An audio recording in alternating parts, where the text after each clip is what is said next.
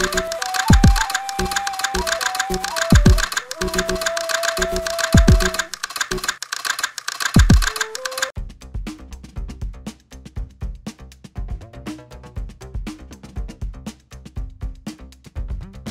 police have arrested Raju Borua, the owner of the Muscle Blaster Gym in Thana Road, for alleged sexually assaulting a female employee there on February 10.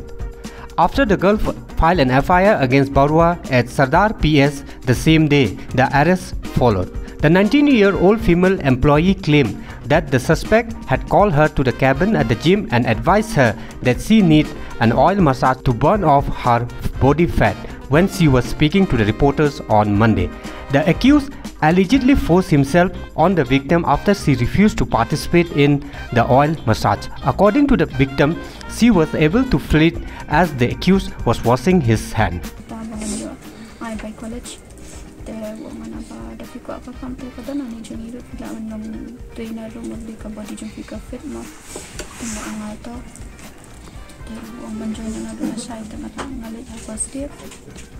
Dali to kasi te upnika siya upon nga muli nga di pala bukon te mau ndalong ko para di ulep upinika be mo ute ya te hakaba arpat kasi ba arpat uwan do pa te dawan pat keren gipimpin momlong o nga ba mahable oiling haka yu jofi kamad jofi na mal kamad jofi na kalabun fats pala ngapat ang numla masa mabi oiling mano mahable ti ang nabangay na pala kakamad jofi barang kay na do na jong na siya po kaya blom nikit na masih ang times malangan lang uncomfortable naman ba napadu siya may nino ba ta kamat mo do anay ko may fi to na na thori khun jong haru mabli fi de kala ko na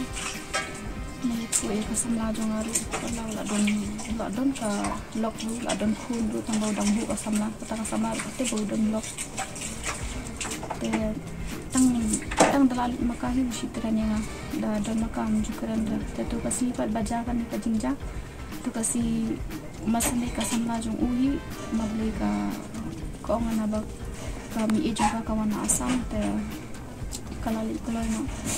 te tempat patak katuhi pat usa ong na kala fitre nam tre ana manda oiling tango ma em so please would you let me punya mulali biar siya kambaladi tango ong ikata ka bateri bat nga kabakren kristen priangka ong ba tango usa kren kantanit mo yung mga bateri nga nga ino ban siap ino